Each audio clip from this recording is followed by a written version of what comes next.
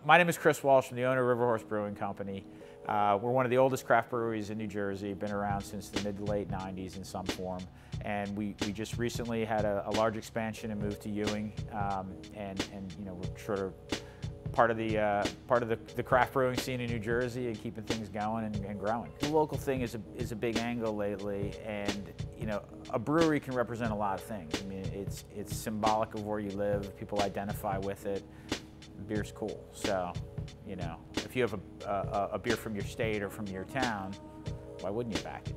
I think it's interesting to see people come in the door and they want to see where their favorite product's made. They get to meet, sometimes they get to meet the guy that makes it.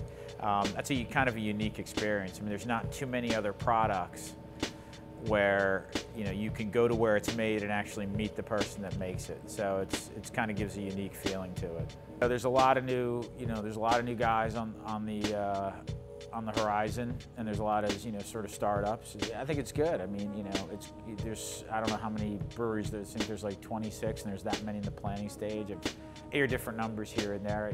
It just furthers the culture and makes us stronger as a brewing state. Obviously in terms of beer production, we're not that highly ranked, but things are changing, and I think every beer festival you go to, you start seeing that more and more, where there's more and more New Jersey breweries, and it's great. Yeah, I mean, let's stop letting the people in California and Colorado tell us what to drink.